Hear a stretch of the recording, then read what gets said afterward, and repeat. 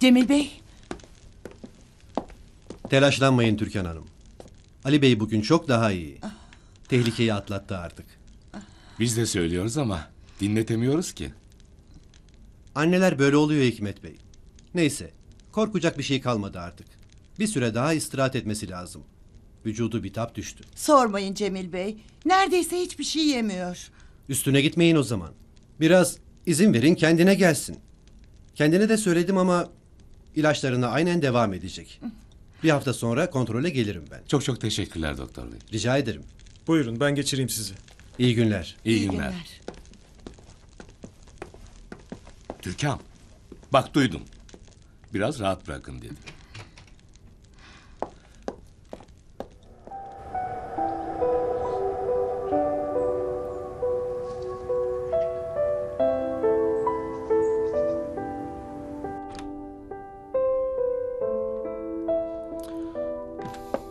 Doktor Bey iyi görmüş seni. İyiyim iyiyim. Seni kaybedeceğim diye nasıl korktum bir bilsen. Ah be oğlum. Değer miydi bir kız için bütün bunlara? Anne. Hiçbir şey bilmiyorsun.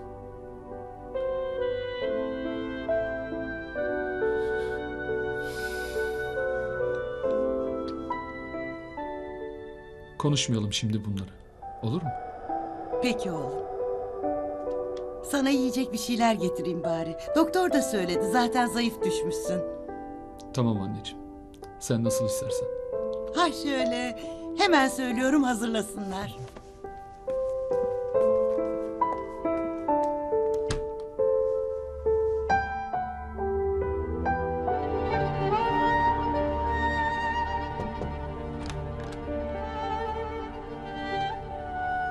Mirza, gelsene oğlum içeri.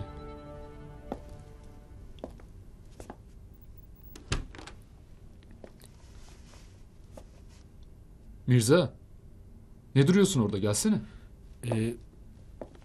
Ben sizi rahatsız etmek istemedim patron. Rahatsızlığı mı var bunun? Kader arkadaşı olmadık mı biz? Patron, benim yüzümden bu hallere düştün. Yani gözüne bakacak yüz mü kaldı ki bende? Olacak olan olur. Onun önünde ne sen durabilirsin ne de ben. Öyle. Öyle de yani ne bileyim. Lamia'dan haber var mı?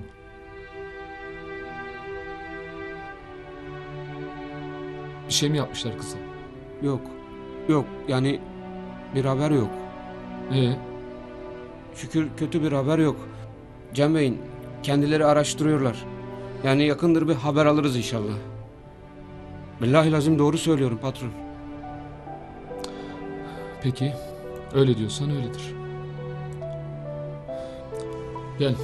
Gel yardım et ayağa kalkmama. Ama patron daha dün bir bugün iki. Mirza, önünde sonunda kalkacağım buradan, gel.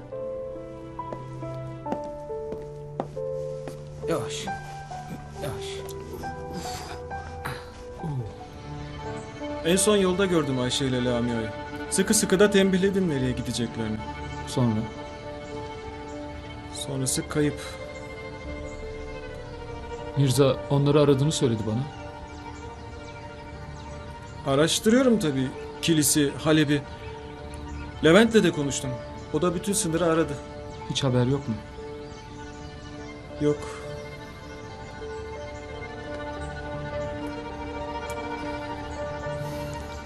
Peki senin şu Şeyh Ömer'in o koca araziyi almasına ne diyorsun? İstanbul'un bütün silüetini bozacak bir tavır yapacakmış. Devasa bir proje.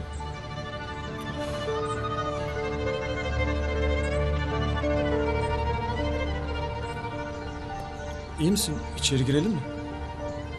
Yok. İçeride daha fena oluyor. Annem. Cem, dışarı çıkalım biraz. Ya oğlum yapma. Annen öldürür bizi. Dayanamıyorum Cem. Zaten elim kolum bağlı. Lamia nerede? Ayşe nerede? Bir de bütün ev üstüme geliyor. Hoş geldiniz. Günaydın. Hoş geldiniz.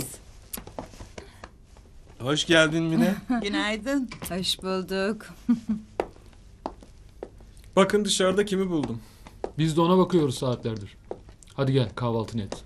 Sağ ol patron, ben aç değilim. Bizden mi çekiniyorsun Mirza? Gel bakayım otur yerine. Yerin hazır hadi. Hadi. Ne o surat emmoğlu? Sevinmedin mi beni gördüğüne? İnsan bir gülümser. Aa Elif, rahat bırak kızım adamı. Daha yeni kalktı yataktan. Anne yeter kendim alırım ya. İyisin bakıyorum. Sana rağmen. Dün evden kaçırmanı unutmadım oğlumu. Hiç mi akıl yok sende Cem? Ya ben de söyledim. Ali daha ayakta zor duruyor. Bu tutmuş. Bak Ali, bu börek sana özel. Anne istemiyorum. Olmaz, senin için yaptım. Ben de evden bir şeyler getirdim mutfakta. Fatoş getirir şimdi.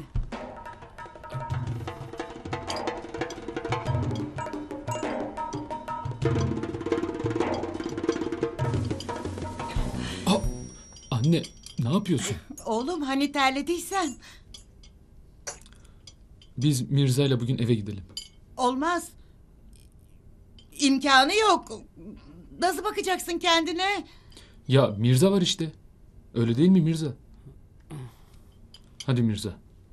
Hazırlan sen.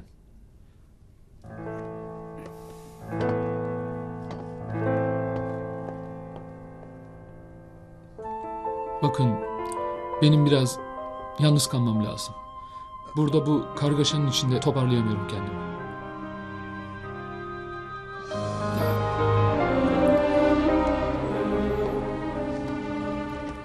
Bak Mirza, oğlum sana emanet. Gözün gibi bakacaksın, tamam mı? Baş üstüne. Anne ben... Bak kardeşin de geldi.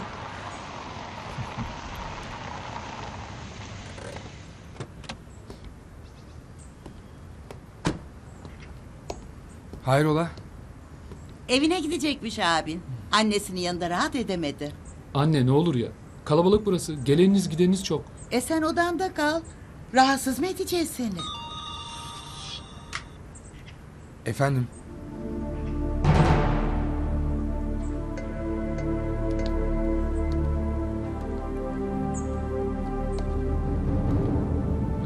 Sana beni arama demedim mi Sibel?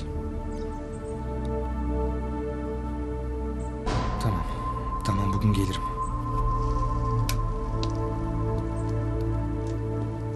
Kötü haber mi? Yok. Her zamanki işler işte. Bak sen iyi misin? Birkaç gün daha kalsaydın. Of sen de başlama Levent. Annem yetti zaten. Ama bir şeye ihtiyacın olursa haber ver, tamam mı? Tamam. Kendini biraz toparla da yine dağıtalım eskisi gibi. Oğlum sen dağıtırsın ben toparlarım. Ailenin çılgın çocuğu sensin. Neyime benim dağıtmak.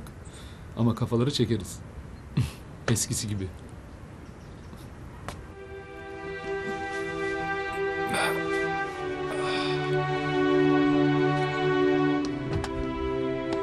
Abi. İyi olmanı çok sevindim. Görüşürüz. Hadi.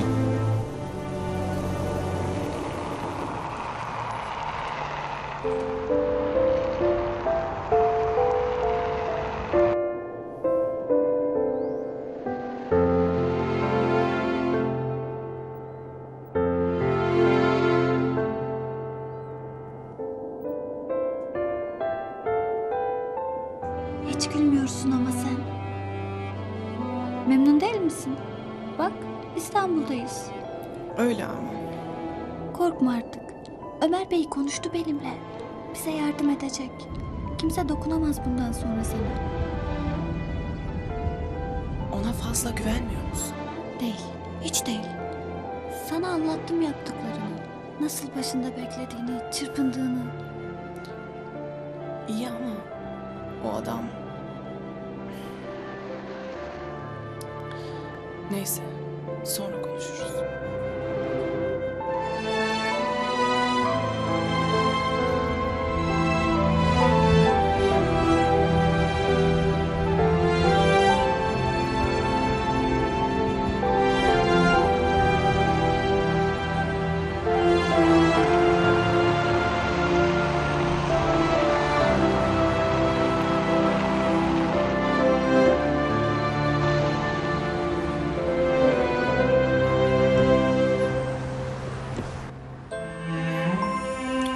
Camı açar mısın?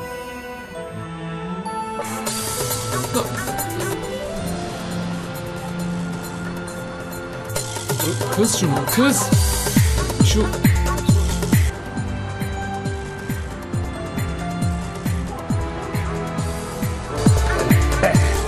Kapat şunu kız.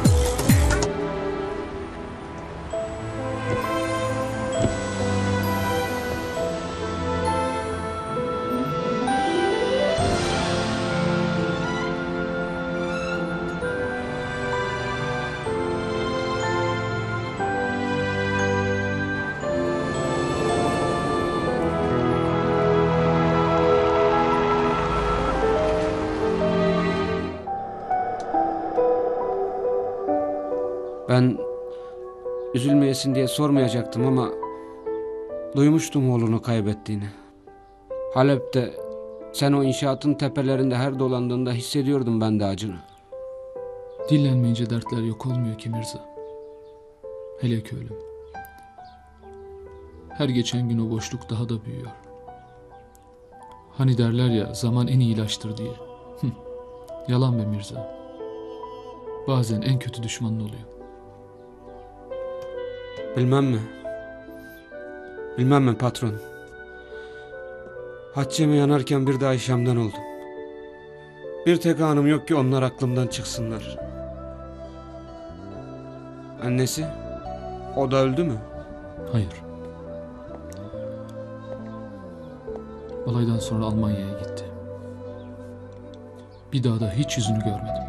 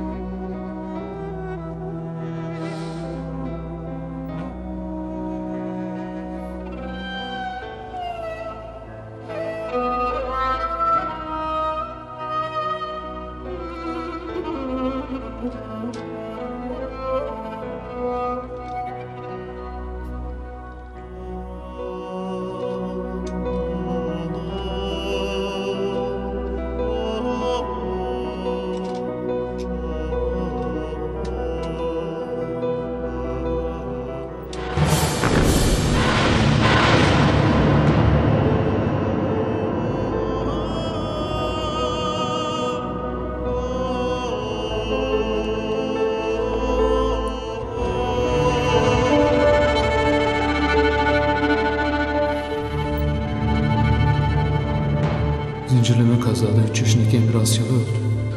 Karşı yönden gelmekte olan arabayı kullanan Türk Hava Yolu hosteslerinden Nesrin Yaman'ın ağır yaralandı.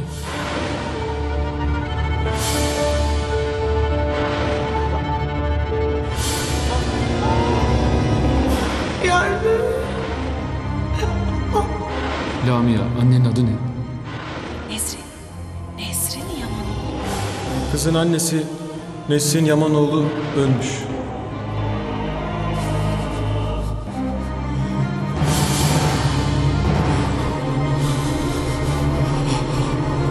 Lamia Hanım, anneniz ölmüş. Yalan söylüyorsun. Sen de onlar gibi yalancısın.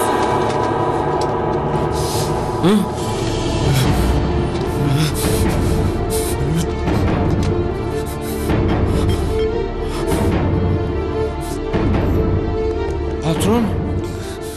Cem orada mı? Babamlarda mı? Tamam, geliyorum. Patron nereye?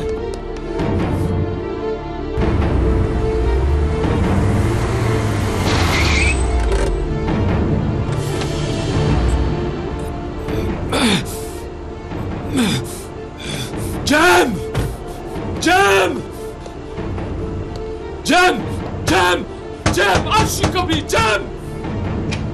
Ali? Hani ölmüştü Lamia'nın annesi ha? Hani ölmüştü? Neden yalan söyledin bana? Neden? Lamia'yı aradığın da yalandı değil mi? Annesinin ölümü gibi yalan. Ben söylettirdim oğlum. Sen bu işlere bulaşma diye Cem'e ben söylettirdim. Sırf başına bunlar gelmesin diye. Neden? Elinize ne geçti ha?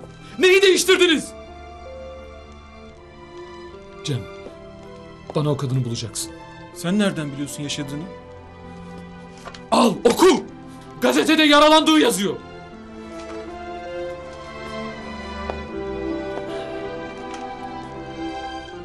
Aman Allah'ım, bu çok tuhaf.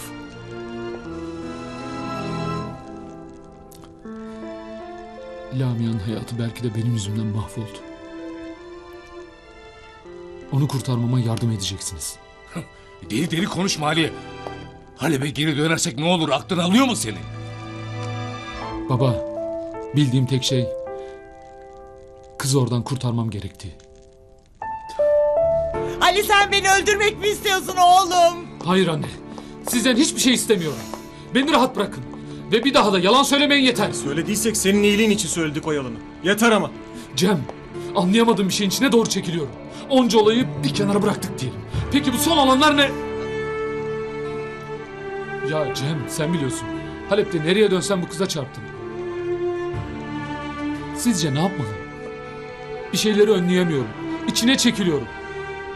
Oraya geri dönmem gerek. O kız benim yüzümden orada şu anda. O kazaya neden oldum ve Lamia'yı oraya ben mahkum ettim. Bari sen bir şey söyle şuna. Halep'e gideceğim diyor, duymuyor musun? Ali, Baba. oğlum. Hiç zahmet etme. Kararım kesin. Ben onu kaybettikçe Lamia karşıma çıktı. Bırakamam. Ve bırakmayacağım. Ali bak, bu sefer ben de kurtaramam seni. Cesedin gelir buraya. Her gün işkence çekmektense bir sefer ölürüm daha iyi o zaman. Ali! Ali! Ali! Ali!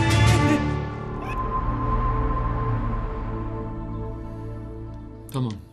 Teşekkür ederim.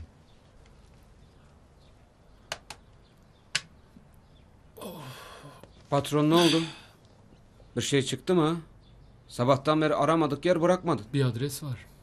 Nesin Hanım'ın son adresi. Peki patron, adresi bulunca ne yapacaksın? Bilmiyorum.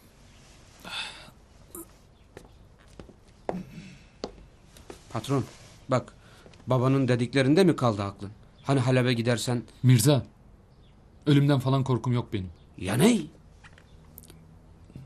Bir sıkıntı var içimde. Sanki Lamia'nın annesini bulsam bile... Ya ne diyeceğim ben kadına?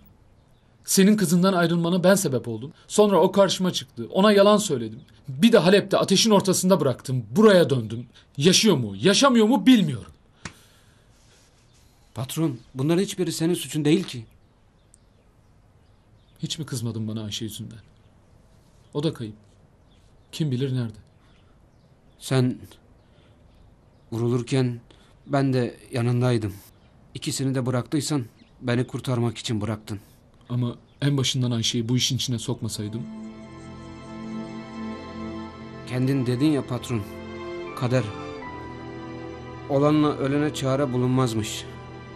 Belki sen olmayacaktın da başka bir şey. Hem Allah'ın yazdığının bir hikmeti vardır.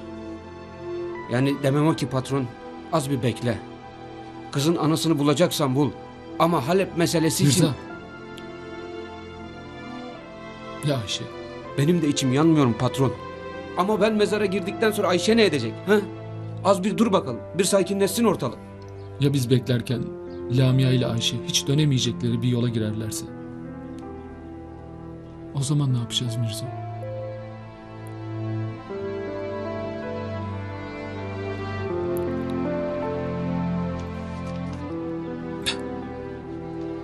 Ben çıkıyorum.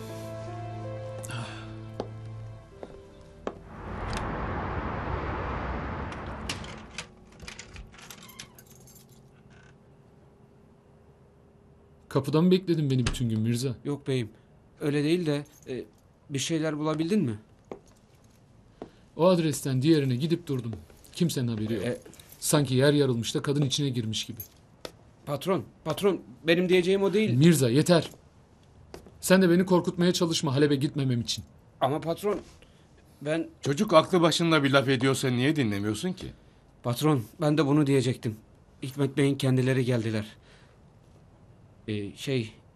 İzninizle ben bir şeyler hazırlayayım.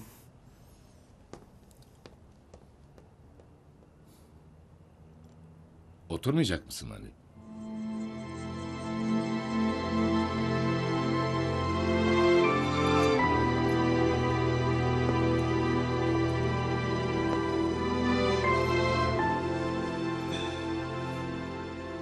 Bütün dünyanın sana düşman olduğunu zannediyorsun değil mi?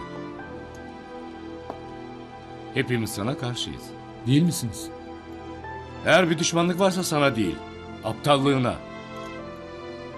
Benim yüzümden başına gelmedik kalmamış bir kızı kurtarmaya çalışmak mı aptallık? Hayır, bunu yapma biçimin. Ayrıca o kaza senin yüzünden olmadı Ali. Oğlum, babanım ben senin. Evlat sevgisinin ne olduğunu sen de biliyorsun. Belki de benden fazlasını biliyorsun. Onun acısını biliyorsun. Senin canını korumaya çalışıyoruz diye mi bize bu öfke? Tabii ki hiç tanımadığımız bir kızı değil, seni düşüneceğiz. Annen harap oldu. Kendini bizim yerimize koy. Haklısın baba. Sana kızın peşini bırak diyen yok. Tamam. Bir yolunu bulalım. En önce ben yardım edeyim sana. Bizim dediğimiz bunun yolu Halep'e gidip ortalığı birbirine katmak değil ki. Sen Şeyh'le tanıştın. Onun ne kadar önemli bir adam olduğunu biliyorsun. Abdülmecit üzerindeki etkisini de. Bak, bizi yeni projelerinin tanıtım kokteyline davet etti. Eğer onu senin haklılığına, Abdülmecit'in bizi zarara uğrattığına ve kızın başına 1000 türlü iş açtığına ikna edebilirsek, o zaman Lamia'yı kurtarmak için bir şansın olabilir. Şeyhin gücünü arkana alıp Abdülmecit'in karşısına çıktığını bir düşün. Oralar onların toprakları. Bizim sözümüz geçmez. Şeyhin sözünden çıkmazlar. Hem ayrıca unutma. 50 milyon dolarlık tazminat bizi mahveder. Siliniriz. Yok oluruz.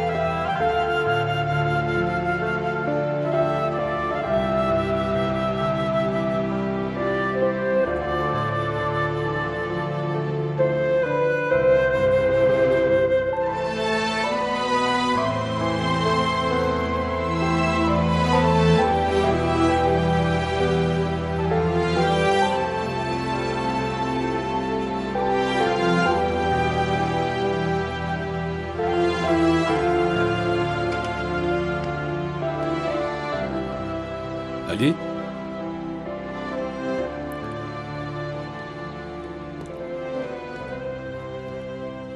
Neden çıkmadın sen daha? Davete geliyorsun değil mi? Geliyorum baba. Bırak konuşmayı ben yapayım. En azından Abdülmecit konusunda. Lamia konusunu sonra aç, tamam mı? Oraya bir gidelim de bakarız. Çıkalım hadi.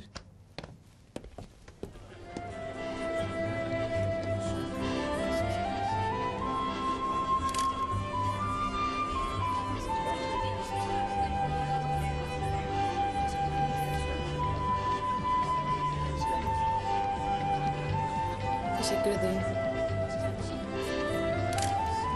Öyle tabii öyle.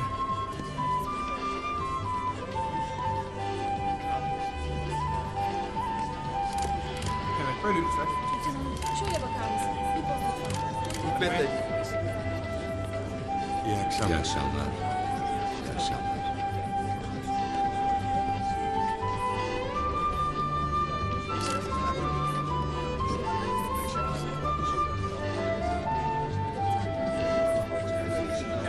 Çok şıksınız.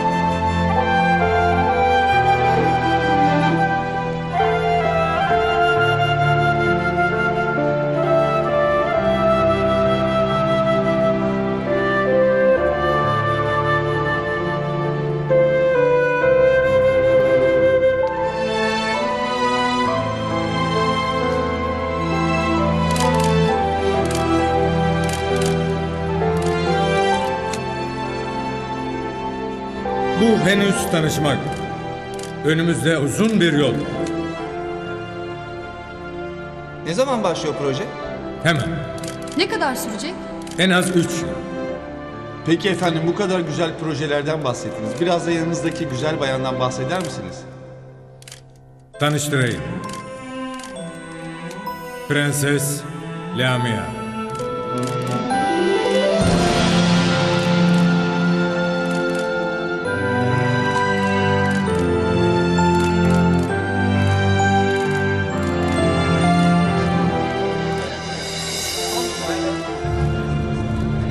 Ali yapma.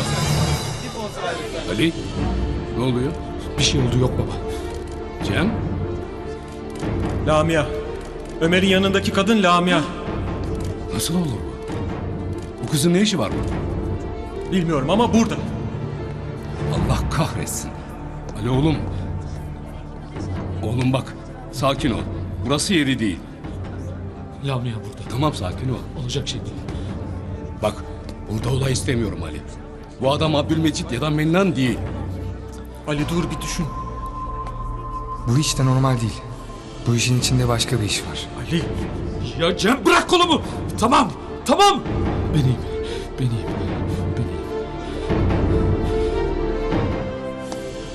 Ali. Ali.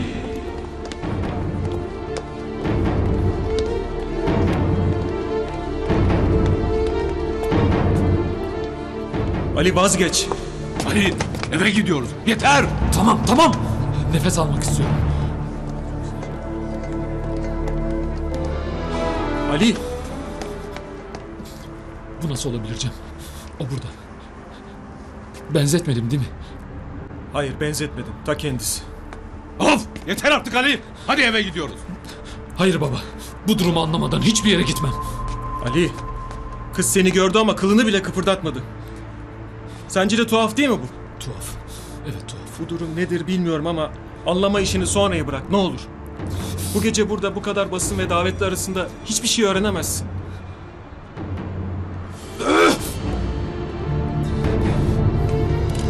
Ne oluyor sizin aileye? Ne bu telaş? Bilmemen daha iyi. Hem senin anlayamayacağın kadar da karışık. Ne o, şimdi de başkasının hayatını mı karıştırıyorsunuz? Tamam Ali ile konuşmam gerek. Saçmalama. Hiç sırası değil. Hem konuşman durumu daha da kötüleştirir. Emin ol seni tekrar işe almazlar. Hadi gel seni oteline bırakayım.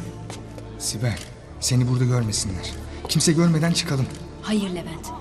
Bugün konuşacağım onunla. 5 yılım çok büyük acılarla geçti. Bana artık sürgün hayatı yaşatamayacaksınız. Sizden hayatımı ve işimi geri istiyorum. Bu benim hakkım.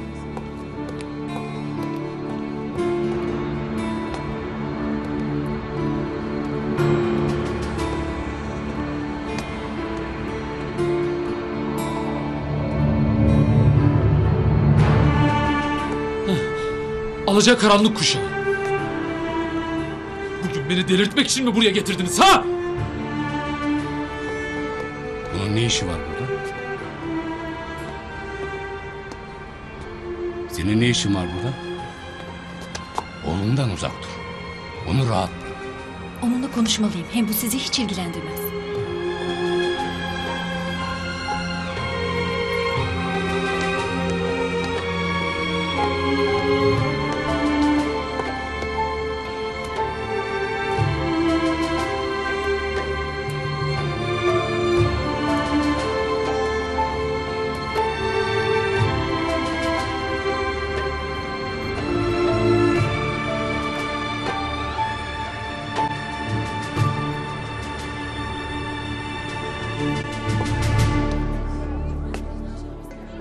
Aa, ne oldu Hikmet? Bütün bunlar yetmiyormuş gibi şimdi de Sibel belası çıktı karşımıza. Sibel mi? Ne işi var Sibel'in burada? Bilmiyorum. Ali ile konuşmak istiyormuş. Bu kadar olayın üstüne bu da tuz biber oldu. Hangi yüzle konuşacakmış? Ne bileyim. Bilsem hangi yüzle konuştuğunu.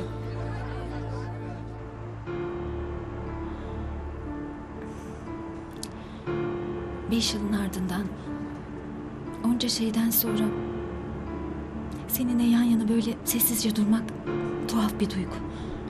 Bunları söylemek için mi geldin? Ne istiyorsun? Sadece konuşmak. Konuşacak bir şeyim yok. Var Ali. Beni suçlamaktan vazgeç. Yok eğer cezaysa oğlumun mezarından 5 yıl uzak kalarak cezamı çektim zaten. Artık yeter. Kaçmasaydın Emre ölmeyecekti. Oğlum ölmeyecekti. Oğlumun ölümüne neden oldun. Ali o benim de oğlumdu. Kim canını öldürmek ister ki? Bir kazaydı. Beni suçlamaktan vazgeç. Benim kadar sen de suçlusun. Beni kovalıyordun. Senin yüzünden kaza yaptım. Senin yüzünden hayatım mahvoldu. Benim hayatım mahvolmadı mı sanıyorsun? Ben acı çekmedim mi sanıyorsun?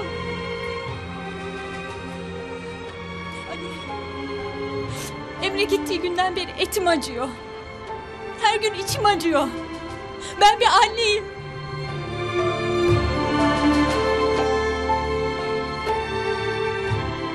O kazada neden kaçıyordum benden o zaman?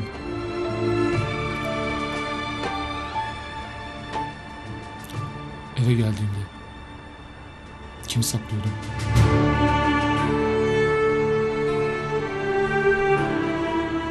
Boş ver. Öğrenmek istemiyorum.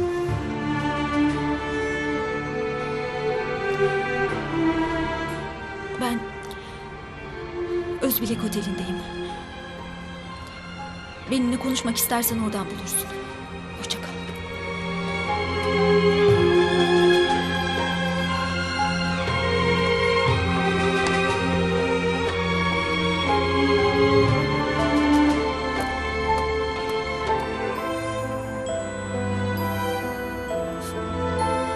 Yeter Allah'ım, yeter!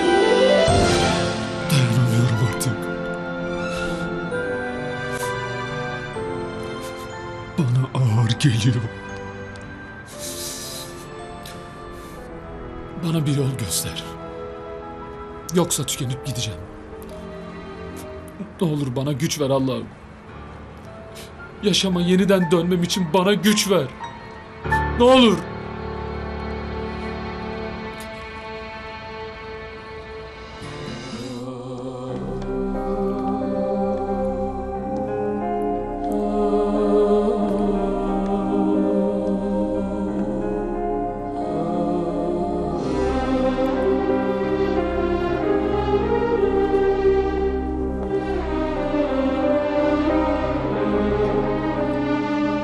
Patron sen iyi misin? Ben de bilmiyorum Mirza. Bilmiyorum. Bu gittiğiniz yer hani şeyhin partisi kötü müydü? Lamia'yı gördüm orada. Şeyhin yanında. Lamia mı? Patron? Ne? Bacım orada mı? Ayşem orada mıydı patron? Orada mıydı? Ne olur bana söyle. Mirza sakin ol. Ne olur. Benim bacım yaşıyor mu? Bana ne olursun söyle benim bacım yaşıyor mu? Mirza! Bilmiyorum.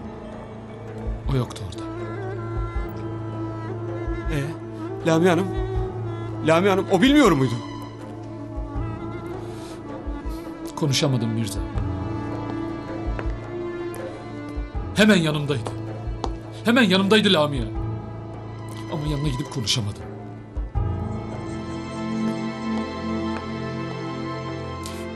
Beni tanımamazlıktan geldi. Patron. Patron sen gitseydin yanına. Gidemedim Mirza. Elim ayağım kilitlendi. Beni görünce Ömer'e daha çok yaklaştı sanki. Dünya başıma yıkıldı. Kendimi dışarı zor attım. Ağır geldi. Kafam karıştı. Anlayamadım. Bir de üstüne Sibel. Lamia Hanım şeyhin yanında. Allah Allah. Boş ver. Karma karışık Mirza. Patron. Ha? Gidelim. Alalım. Bacımı da alalım. Lamia Hanım'ı da kurtaralım. Ha? Orası elini kolunu sallayarak girebileceğin bir yer değil. Ömer'in dünyasına o kadar kolay giremezsin. Beklemekten başka çaremiz yok. Uyumak istiyorum Mirza.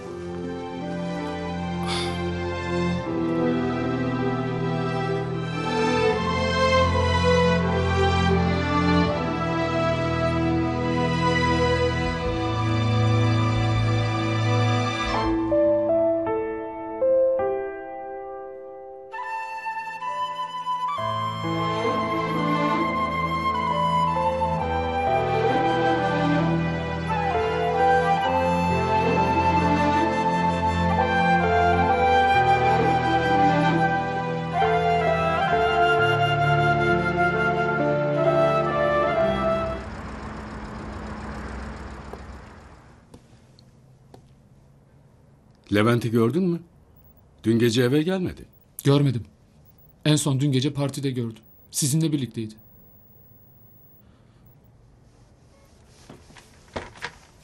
Baba, özür dilerim. Sizi, şirketi çok zor durumda bıraktım. Engel olamadığım bir süreç yaşıyorum. Nereye yürüdüğümü de bilmiyorum. Önceden plan yaparak yürütmediğim bir durum bu. Kontrol bende değil. Sanki ipin başkasının elinde de beni oynatıyorlar gibi. Çaresiz kalıyorum. Sıkma canını. Hayat bu. Olur böyle şeyler. Bazen çok acı deneyimler yaşayabilirsin. Ama önemli olan dönüp toparlanabilmektir. Endişe etme. Yeniden ailene, hayata, işe sarılabilirsin. Unutma ki her şey gelir geçer. Asıl olan insanın ailesi ve işidir. Bunları kaybetmemeye bak oğlum. Biliyorum. Oraya Ömer'le konuşmaya gittik. Ama bunu yapamadan döndük. Merak etme baba. Bir yolunu bulup onunla konuşacağım. Hem şirketi hem de ailemi bu sıkıntıdan kurtaracağım.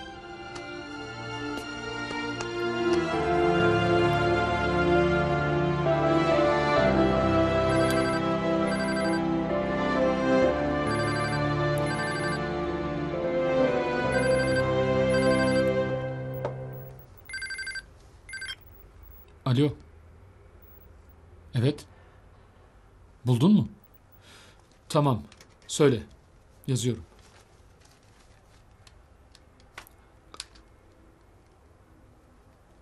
Hı hı. Hı hı. Hı hı. Tamam. Sağ ol.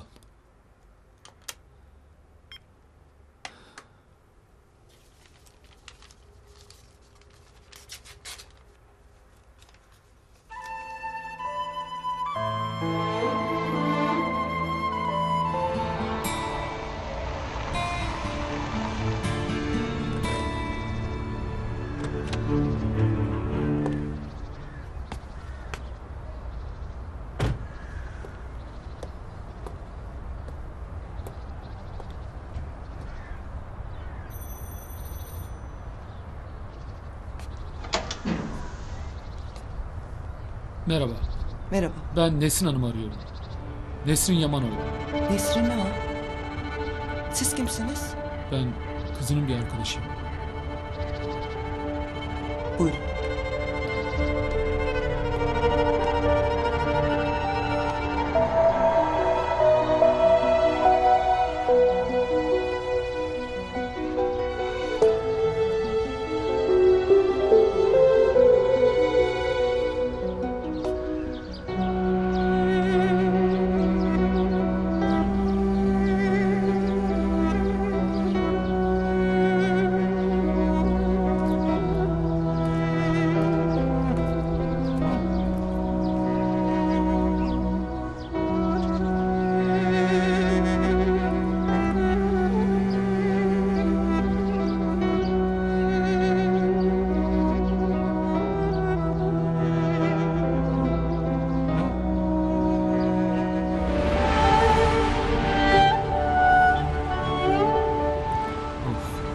Ne çok merak eden varmış be. Alo. Ne oldu Levent? Bu kadar aramışsın. Abi sen neredesin? Bir saattir arıyoruz. Ne oldu oğlum? Babam hastanede. Ne? Neden? Babam kalp krizi geçirdi. Annemi almaya geldim. Çabuk. Ne diyorsun sen oğlum? Hadi çabuk gel.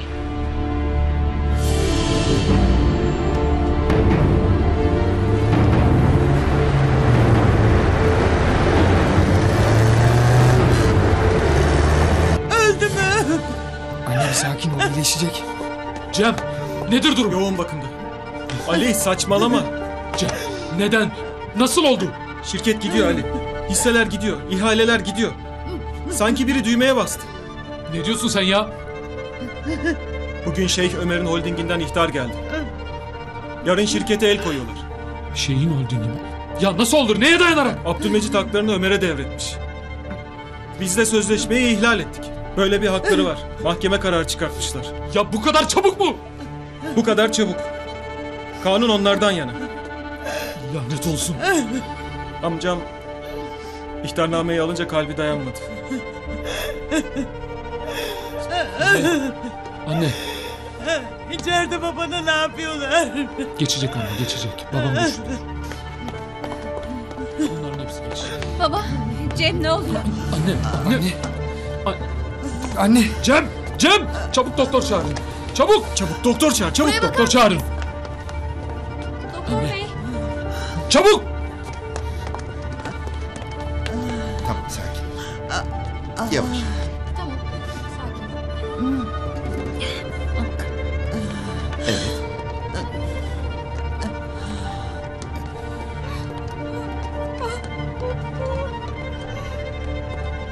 Doktor. Durumu nasıl doktor bey? Hastanın durumu iyi. Kalbi çalıştırmayı başardı. Güçlü bir bünyesi var. Fakat bundan sonra çok dikkat etmeli. En ufak bir kriz ölümcül olabilir. anneciğim, tamam. Geçmiş olsun. Geçmiş olsun.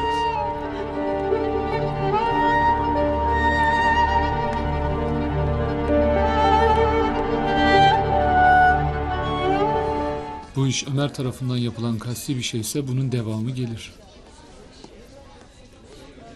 Ömer'in sana olan kini neden? Bilmiyorum. Bir kumar masasında karşılaştım onunla. Kaybettim. Ama o bir de oynamak istedi. Ben de reddettim. Kalktım. Belki ondandır. Ama bunu kafaya takacak kadar manyak olamaz herhalde. Olur mu olur. Ali, iyi hoş da şirket ne olacak? Nasıl baş edeceğiz bu adamlarla? Bilmiyorum. Ama bir şekilde ulaşıp konuşmam lazım o adamla. Onunla konuşacak çok şey var. Vallahi konuşsan iyi olur. Bu işlerin başımıza neden açıldığını düşünürsek. Levent. Ne? Yalan mı? Şimdi sırası mı? Bırak konuşsun Cem. Haksız da sayılmaz. Bir an önce toplantı yapmalıyız. Yarın ilk iş yönetim kurulunu toplayalım. Lamia'nın annesini buldum. Yaşıyor mu? Yaşıyor Cem. Yaşıyor. Neredeymiş? Burada. Bir bakım evinde. Lamia'yı ona götürecek misin peki? Şimdi sırası değil. Hele şu meseleleri bir halledelim. O da ayrı bir karmaşa. Ben babamlara gidiyorum. Orada şirketle ilgili raporlar falan var. Onlara bakarım bu gece. Giderken de Mirza'yı bir taksiye koyar, hastaneye gönderirim. Gece annemin yanında kalsın. Siz de gidin biraz uyuyun. Yarın çok işimiz var. Ben biraz daha kalayım Ali. Tamam. Levent sen de git. Mirza gelince ben de giderim. Doktor Hakan Soylu, başhekimlikle bekleniyorsunuz. Bir daha deneyin.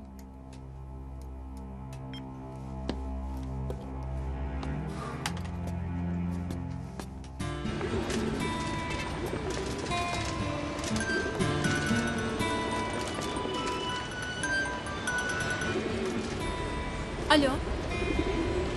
Evet benim. Evet iş başvurusu yaptım. Ne? Anladım. Kaçta dediniz? Evet. Evet biliyorum. Tamam hoşça kalın.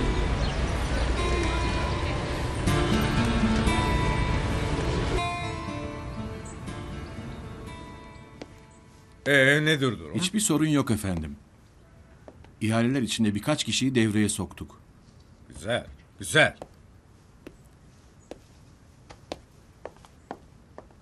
Buyurun efendim. Evet, Efendim Asyalı inşaattan Ali Bey arıyor yine. bağla kızım. Ali Bey sizi Ömer Bey'e bağlıyorum. Bağlayın. Ömer Bey iyi günler. Ben Ali Asyalı. Biliyorum Ali Bey. Sizi kokteylde gördüm. Yahu Halep'i birbirine katmışsınız. Ömer Bey, sizinle konuşmamız lazım. Şu sıraları çok meşgulüm. Malum yeni proje bütün zamanımızı alıyor. İnşallah başka bir zaman. Ömer Bey, sizinle mutlaka konuşmam gerek. Konu çok önemli. Peki o zaman Ali Bey, sizi kırmayayım. Yarın eve gelin.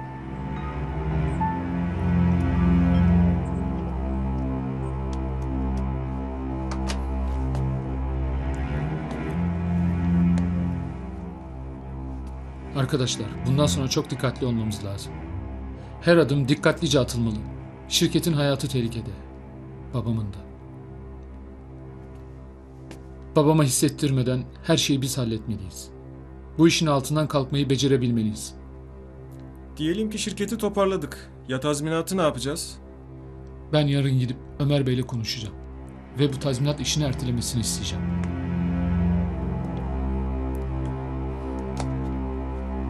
Eğer Halep'te sadece işinizi yapsaydınız bunlar gelmeyecekti başımıza. Levent. Şu anda bunun sırası değil. Olan oldu. Şimdi şirketi kurtarmanın derdine düşmeliyiz. Sizden ricam bundan sonra benimle muhatap olmanız. Her gelişmeden haberim olsun. Babam iyileşip şirketin başına geçtiğinde de eski düzen devam etsin. Başka bir şey yoksa bitirelim.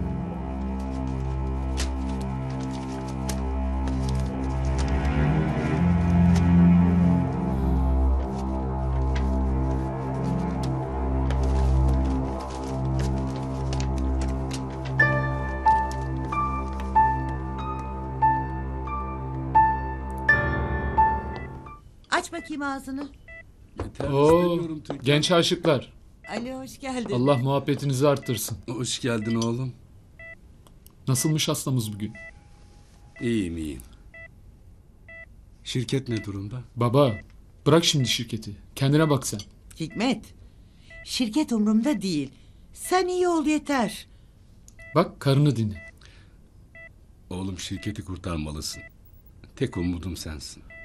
Merak etme baba. Kurtaracağız. Sen iyi ol. Her şeyi halledeceğiz.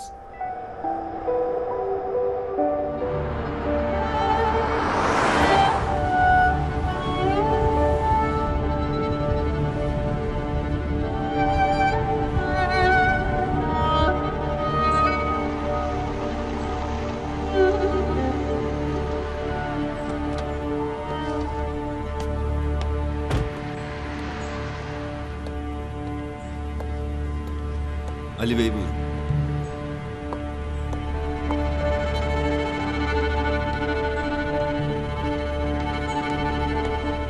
Buyurun.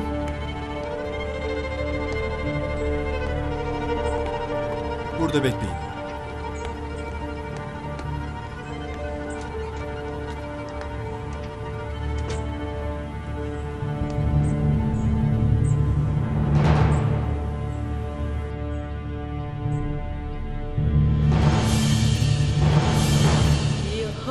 Habibi, Habibi, Habibi, Habibi. Ya Habibi, Habibi. Buyurun Ali Bey. Ömer Bey sizi bekliyor.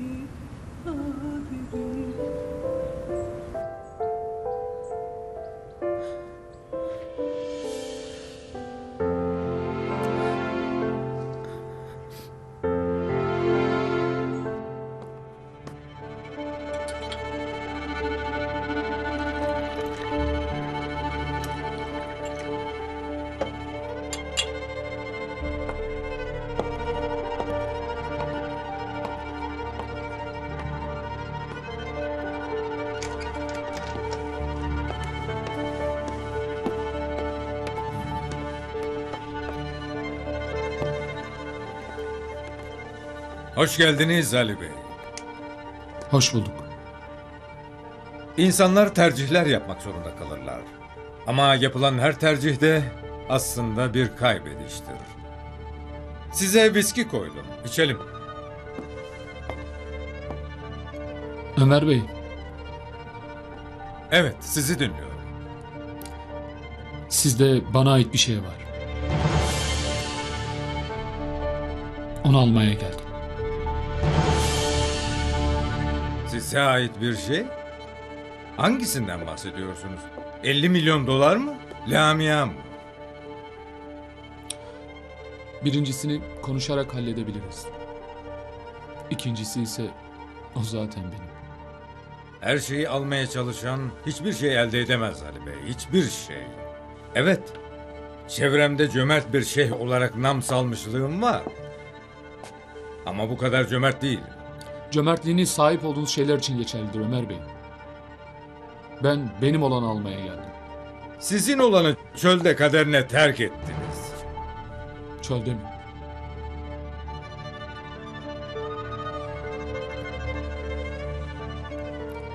Ben onu çölde bırakmadım. Sınırdan geçmesi için yollamıştım. Ama biz onu bulduğumuzda yanında değildiniz. Mirza, onu kurtarmak için... Tamam işte, bıraktın. Önceliğin o olmalıydı. Çünkü sevdiğin kadın o. Hayat bazen bir takım seçimleri insanın karşısına çıkartır. Aslında yapmanız gereken bellidir ve yaparsınız. O gün orada ben olsam Ali Bey, inanın bana, değil bir Adem, koca cihanı ölüme terk ederdim Lamia için, koca cihanı. Sevdiklerin için bazılarını ateşe atmayı göze almadıktan sonra ne anlamı var ki? Seçimler Ali Bey, tıpkı kumar gibi.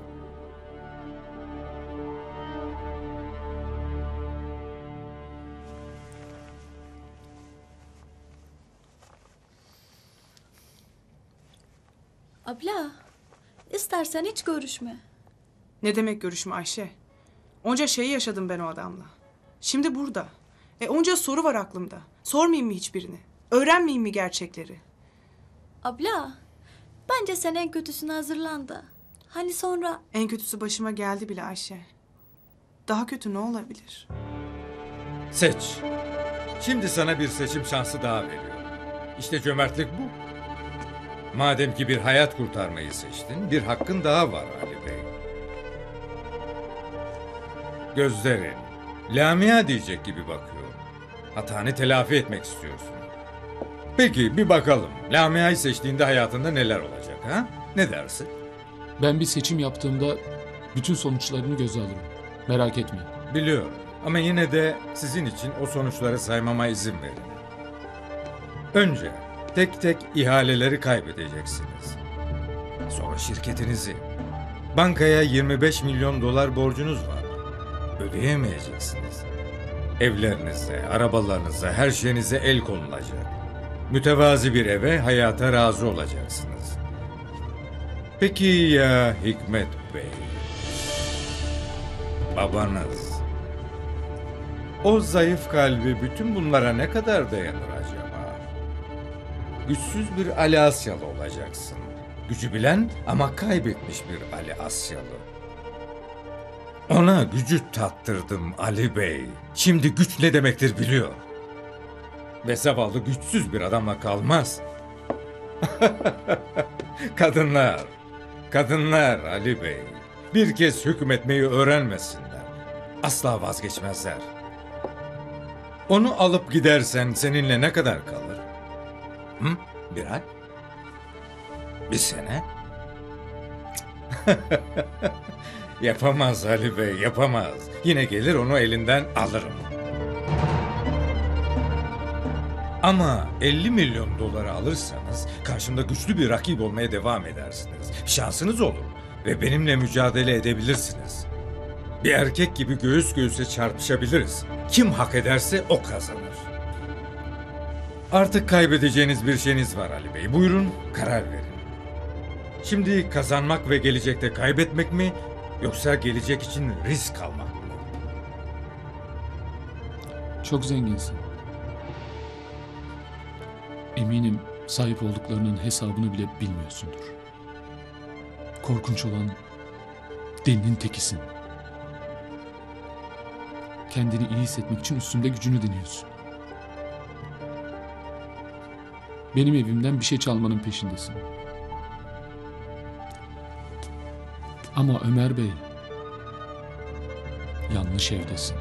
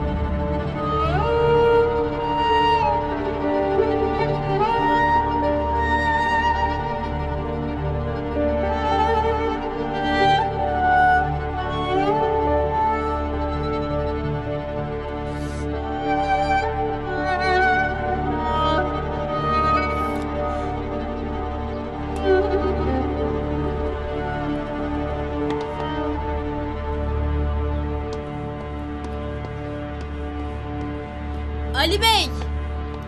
Ayşe? Oh, nihayet birinizi görebildim. İyisiniz değil mi? Mirza abim yanında mı? Yanımda. Merak etme. Sağlığı da iyi. Allah'ım çok şükür.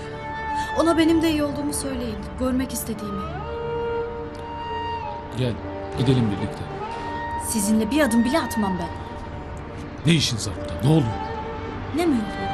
Bizi çölde terk ettiniz. Menallara teslim edip gittiniz. Bizi çöle attılar. Biliyor musunuz Ali Bey?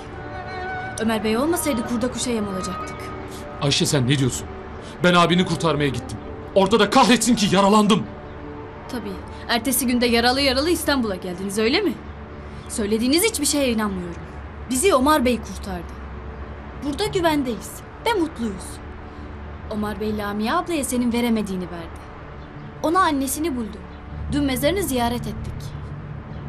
Mezarını mı? Bakın Ali Bey, ben abimi görmek istiyorum.